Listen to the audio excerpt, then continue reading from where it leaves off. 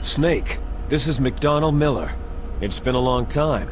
Master, what are you doing here? I quit being a boot camp instructor, so I moved out here for some peace and quiet. I'm in retirement, just like you. Once in a while, I still help train the Alaskan Scouts. Passing on the skills to a new generation, huh? Campbell told me about the situation here. I thought I might be of some use. There's no one I'd rather have in a foxhole than you. Well, I know lots about survival in a harsh environment. I've lived in Alaska longer than you. So call me if you have any questions about the flora or fauna out here. My frequency is 141.80. Those mice are Alaskan field mice. Don't worry, they can't hurt you. Wild field mice don't have a thick layer of fat, but they can still survive the bitter winters here without hibernating. They dig tunnels under the snow, and that's where they stay warm. Survival specialists, huh? I should learn from them. But there's a dark side, too. Sometimes the males will kill and eat offspring that are not their own. To ensure the survival of their own genes, right? Yeah, pretty brilliant program, huh? If there are mice, that means there must be an exit somewhere. Follow the mice. Snake, you've got to think. Your mind is your most dangerous weapon. If things are getting too complicated, try to simplify your thoughts. You can also try calling Campbell for advice. Soldiers who have learned their trade in the heat of real combat know how to sleep whenever and wherever they can. There's a big difference between them and the kids who have only been exposed to VR simulation training. After playing for a long time, you should get some rest, too. People's reaction speed is slowest around 3 o'clock in the morning, and so is their judgment. If you're feeling drowsy, you should get some sleep. It's also important to be able to control your bodily functions. You never know when a long demo is about to begin, so make sure you're prepared to sit in front of the monitor for a long time if necessary. It's never a good idea to fight on too full a stomach. It'll make you groggy. Maybe even sleepy.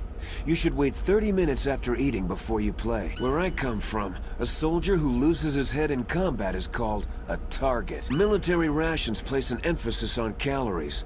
That's why it's best to use them along with some other type of nutritional supplement, such as vitamins or minerals. The weather in Alaska is very hard to predict. It can change on a dime. A lot of people say it's the worst weather in the world. A cardboard box, huh? Just like Zanzibar. It saved my skin more than a few times in outer heaven, too. Getting the maximum use out of ordinary on-hand objects is the first principle of survival. It's especially important in covert operations. I haven't forgotten what you taught me. A real master of warfare alters his strategy to cope with changes in the battlefield conditions. If you always follow the book, you'll be transparent to your enemy. According to the SWAT manual, the longest a shooter can stay adequately focused on his target is 15 minutes. After 15 minutes, the observer and the shooter change places. Sniping is usually a two-man job. Always use the most appropriate weapon for the situation. If you use a weapon that's not really doing the job, not only are you wasting ammo, but you're also putting your life in danger. Don't feel guilty about the soldiers that died from your bullets. They knew the risks they were taking, just like you. Don't say anything to tease or anger the person torturing you. If you make him mad, it'll be that much worse for you. You'll need to save your strength.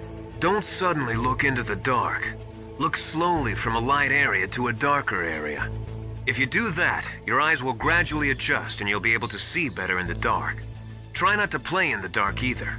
Don't use your gun unless you need to. If you can get out of a jam using just your hands and feet, then do it. If you can't, then go for the gun. Master, Don't say it, Snake. You still have a mission to accomplish. That's all you should be concentrating on right now. Master, you and I, we're nothing more than dogs, are we? That's not like you, Snake. Don't let what Sniper Wolf said bother you. Listen, there's not a soldier alive that doesn't question himself.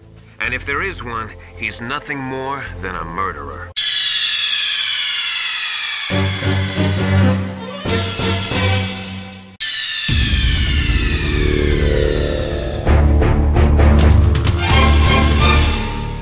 Pliskin, I saw someone wearing a cardboard box just now. A box? I don't know anything about that. You sure you weren't imagining things? Of course I'm sure. Do you think it's one of the members of Dead Cell? How should I know? I don't want to fight someone like that. Why not? Because it looks so dumb. Anyone who's willing to be seen like that must be completely insane. I mean, he's a psycho, there's no question about it. Oh. Yeah. Snake, have you ever enjoyed killing someone? What are you talking about? I'm not sure. Sometimes it's hard to tell the difference between reality and a game. Diminished sense of reality, huh? VR training will do that. No, it was field training when I was a kid. I lied, Snake. I have more field experience than I can remember. It's not VR that's doing this to me. Raiden, we don't carry guns to take people down. We're not here to help some politician either. You can say that because you're a legend, a hero. I'm Jack the Ripper, a dirty reminder of a terrible mistake. Legends don't mean a whole lot. I was just a name to exploit, just like you. People will remember only the good part, the right part of what you did. There's no right part in murder, not ever. And we're not in this to make a name for ourselves. Then what are you and Otacon fighting for? A future? You can stop being part of a mistake, starting now. What am I? What am I supposed to do? Find something to believe in, and find it for yourself. And when you do, pass it on to the future. Believe in what? That's your problem.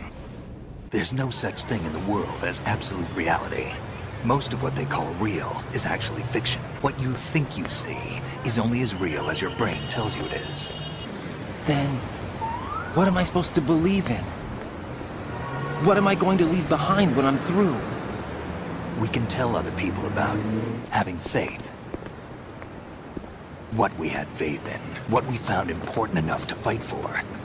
It's not whether you were right or wrong, but how much faith you were willing to have. That decides the future. Listen, don't obsess over words so much. Find the meaning behind the words, then decide. You can find your own name, and your own future. Decide for myself? And whatever you choose will be you. I don't know if I can. I know you didn't have much in terms of choices this time. But everything you felt, thought about during this mission is yours. And what you decide to do with them is your choice. You mean start over? Yeah, a clean slate, a new name, new memories. Choose your own legacy. It's for you to decide. It's up to you.